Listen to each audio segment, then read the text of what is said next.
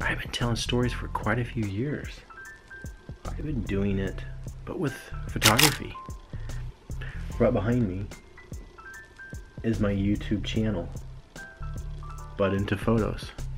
For an example, when I went to South Padre for the first time, when friends of mine drove to Maine, when my girlfriend, now my wife, we went to Cozumel, Mexico together.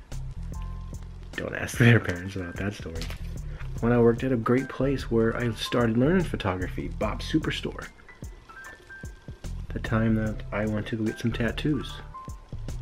I have a lot of tattoos. And you get married and you don't have enough room and have enough time to take all those photos and space and blah blah blah. Cool. This is when my wife and I went to Costa Rica.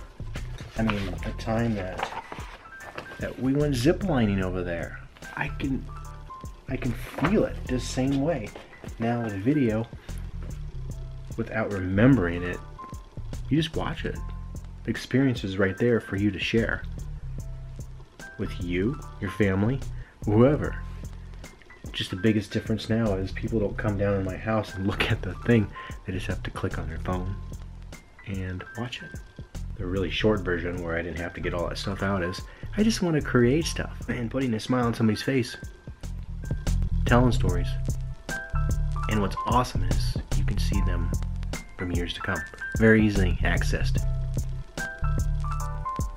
YouTube.